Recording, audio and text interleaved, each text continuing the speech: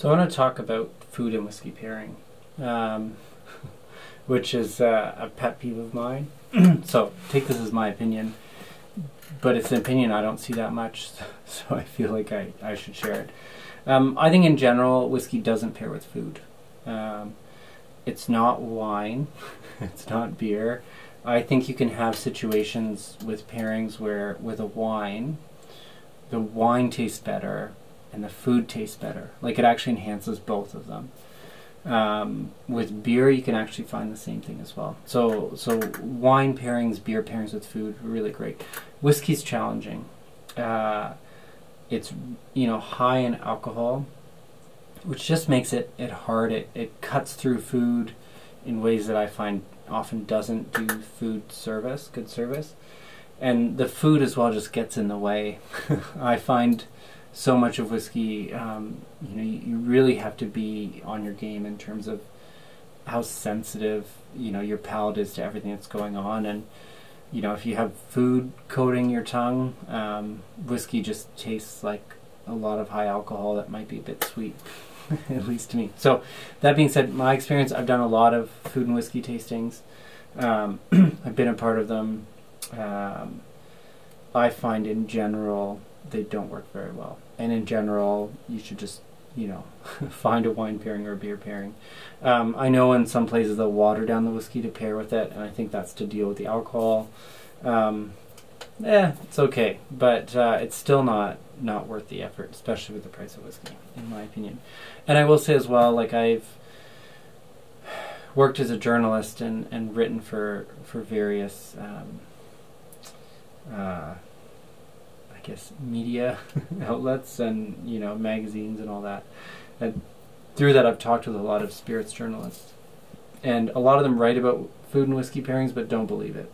So just so you know, it's not just me out there. People are really interested in this, so a lot gets written about it, but even those who write about it aren't always sold. So I know it's not just my opinion, but a few the things to consider though. One, like clearly people want to hear about this, so maybe it's something I just don't get, and if it's, if you found food and whiskey pairings, talk about them in the comments. Feel free to contradict me. I just haven't found stuff that's worked for me, but there's some people who really like them, so maybe it's an opinion thing. A few things that have been interesting. Whiskey and chocolate is an interesting pairing, and I don't know if I'd say it's great, because I found that you can have chocolate and whiskey together as part of a tasting that doesn't make the chocolate worse and doesn't make the whiskey worse. I don't think it makes either of them better, but it keeps things equal, and that's saying something, because I find most whiskey pairings, both of them make worse, or if maybe the food isn't worse but the whiskey's worse. So you're not maximizing both. With whiskey and chocolate, you can get something that's even, and it's something very interesting. So that's worth trying. The one that I like is actually whiskey and beer. That's the only pairing with whiskey that I've found that really enhances both the whiskey and the beer. Now it's alcohol and alcohol, so it's a little, it adds up fast, but that's a pairing. That's really the only one that I find worth some of my really good whiskey, and worth my time. I guess I think about it, whiskey and cigars can be quite nice as well. So that's another pairing. That's a whole another world. I find Canadian whiskey actually works really well with cigars, better than most whiskey categories, if not all whiskey categories, and even some of the so anyway, that's that. It's if you're into cigars, try them with Canadian whiskey. Canadian whiskey, there's so much complexity with it, and it comes in such a range of kind of body and profile, and the mixed grain character of blended Canadian whiskey, or the really sharp, spicy character, or fruity character of kind of the rye, works really, really well with cigars. So I guess cigars is another one. I find it makes the cigar better. I'm not sure it makes the whiskey better. but again, it's one of those things that it's not making them worse, so that's good. But whiskey and beer. So on that note, there's a few things that I think work, and working a bit with some of the flavor profiles that I've talked about. I'm going to consult my notes so I don't forget something. With beer, I find beers that aren't as hoppy work better. So one pairing that's quite nice is stouts with whiskeys that are kind of in the oakier, more corn-focused style. So for instance, stouts and bourbons, I think work really well together. But you can find those whiskeys in Canada too. So like the North of Seven whiskeys, it's a small distillery, granted, but some of those ones work really well with stouts. Single malts also work quite nice with stouts. So if you have a single malt from a distillery that you like, try it with a stout.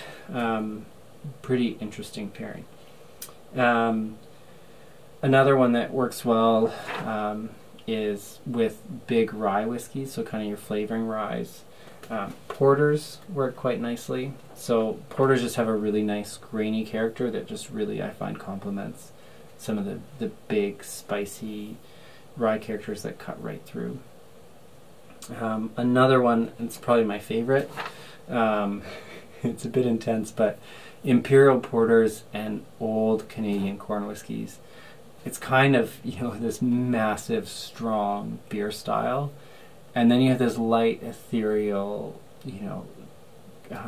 Canadian corn whiskey.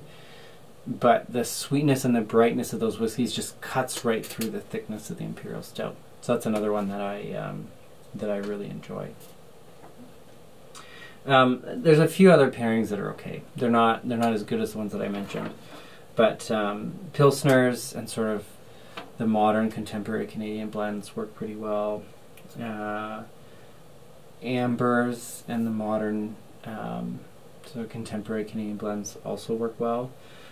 Saison beers and ryes can work quite nicely together. So just some of the fruitiness in the saison matches quite nice with the intensity, spiciness, fruitiness of the flavoring ryes. And then Kolsch, so on the lighter sort of German beer side, they work okay with single malts, and they work okay with sort of the big flavoring ryes as well. One Canadian whiskey style that's hard to pair with beer is sort of your classic blended Canadian whiskey. I just find it's sweet. It often just becomes too sweet, and the pairing doesn't work. So that's a bit on food and whiskey. I'll do a bit of actual tasting side by side to demonstrate, but yeah, we'll get to those next. Thanks for tuning in.